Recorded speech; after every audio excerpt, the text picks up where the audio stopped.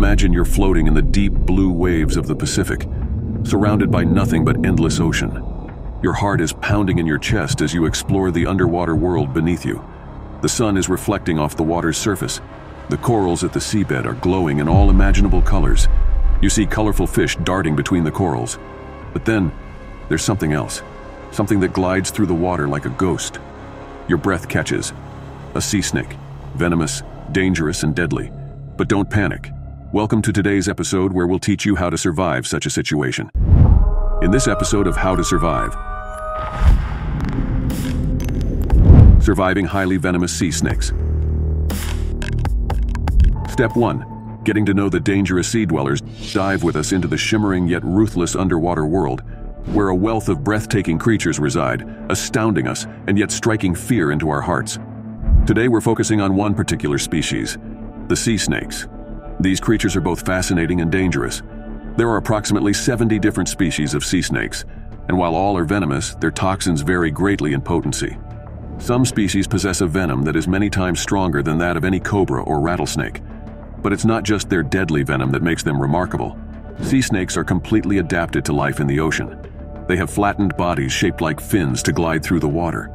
Their long, slender bodies, similar to a whip, enable them to make lightning-fast movements, and they can even stay underwater for up to an hour without taking a breath. But however enticing these facts might be, don't be deceived. These deep-sea dwellers are not to be underestimated. But don't worry.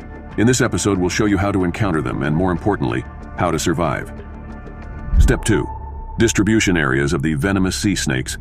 As we embark on this journey to encounter these fascinating but dangerous creatures, we first need to know where to find them. The home of the sea snakes primarily spans the warm, tropical waters of the Indian and Pacific Oceans.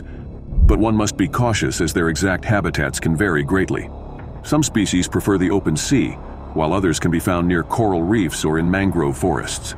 In the Indian Ocean, we mostly find them in the coastal waters of South Asia, off India, Pakistan, and Sri Lanka. In the Pacific, however, their range extends from the coast of Japan, through the Philippines and Indonesia, down to Australia and even New Zealand. Did you know that some sea snake species even live in rivers and can penetrate up to 100 kilometers inland? No wonder then that sea snake bites are not uncommon in these areas. But don't worry, we'll show you exactly what you need to do to stay safe. Step 3. Behavior and signs of impending danger. Now that we know where to find these stealthy sea dwellers, it's time to understand their behavior. Sea snakes are by nature rather shy and avoid contact with humans.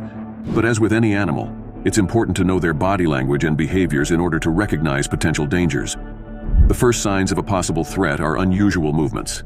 If a sea snake is moving in an atypical manner, this can be a sign that it feels threatened. For example, if it coils up, raises its head, or makes quick zigzag movements. It's also important to know that sea snakes often fear us more than we fear them. Therefore, it's best to remain calm and not try to touch or disturb them. However, if you unluckily encounter an aggressive sea snake that wants to attack you, it's important to know how to respond. But don't worry, we'll cover that in the next step. Stay tuned, as knowledge can be your best ally when dealing with these venomous sea dwellers. But hold on. Before we continue, we have something special for you. There's a product that can be a lifesaver in a situation with a venomous sea snake. Curious? We thought so. To find out what it is, click on the link in the video description below. Don't wait, check it out now. Trust us, it's worth it.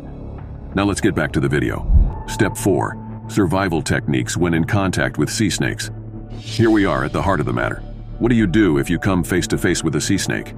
Well, as previously mentioned, sea snakes are by nature rather shy and prefer to avoid confrontations. But what if you encounter one that's not so reticent? First of all, stay calm. Quick or sudden movements can scare the snake and provoke an attack.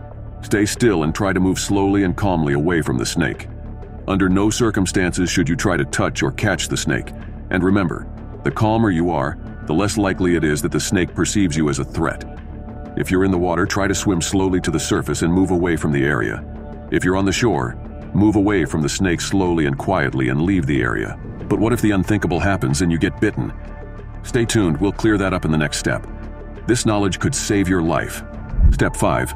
Emergency measures in case of a sea snake bite. Now, to the moment we've all hoped would never happen. A sea snake bite, but don't worry. Even in this terrifying moment, you can greatly increase your chances of survival if you act correctly. Here are the steps you should follow. First, stay calm. I know it seems almost impossible in such a situation, but it's important to keep your heart rate low to slow the spread of the venom in your body. Second, don't try to suck the venom out of the wound.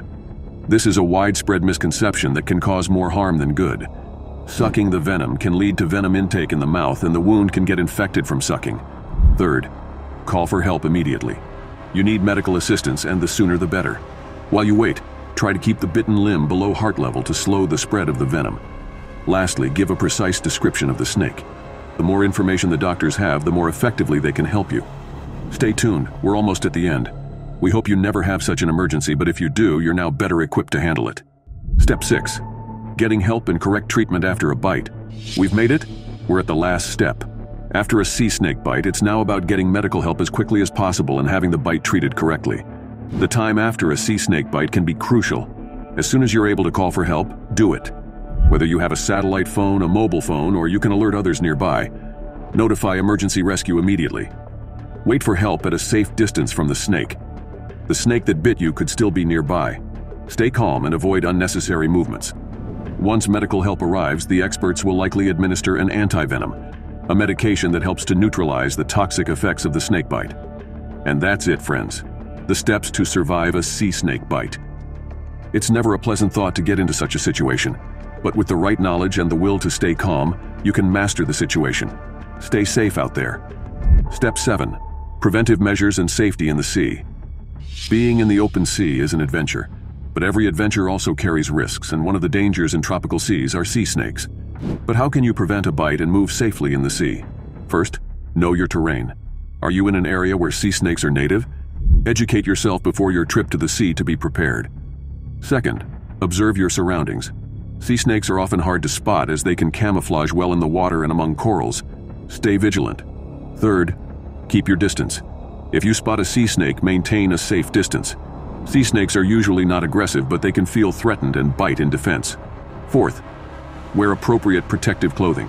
A wetsuit can provide some protection against sea snake bites, as the teeth might not be able to penetrate the thick material. And that's it, guys. It's always better to avoid a snake bite than to be prepared for it.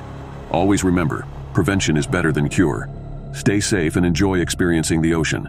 Until next time. If you now want to know how likely it is that Putin will drop a nuclear bomb on Germany, then click on this episode here right now.